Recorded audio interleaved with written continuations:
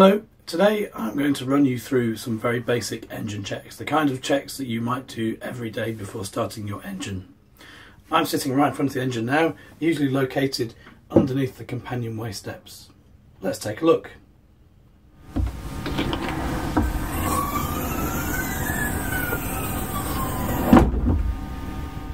A very easy way to remember the routine of doing the check is the acronym WOBBLE, W-O-B-B-L-E. The first being the W for water.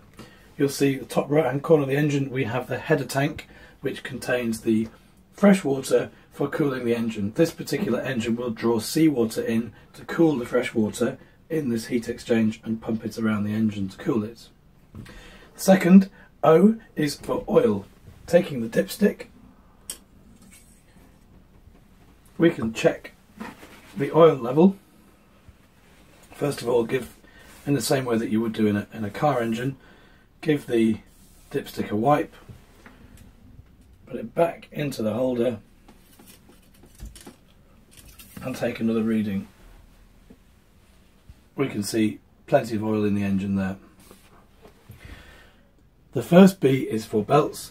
This particular engine just has one auxiliary belt, which you can see here. We just need to check the tension. We don't want it too loose, we don't want it too tight.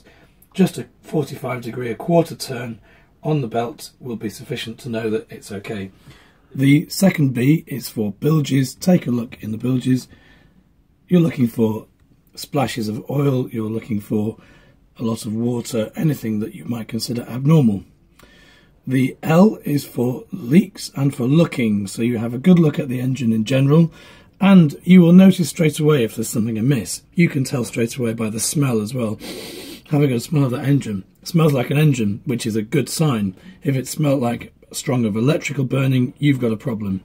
And then the final E is something that we would check when we start the engine, and that is for exhaust. We want to make sure that the cooling water is cooling the engine and getting out of the boat again.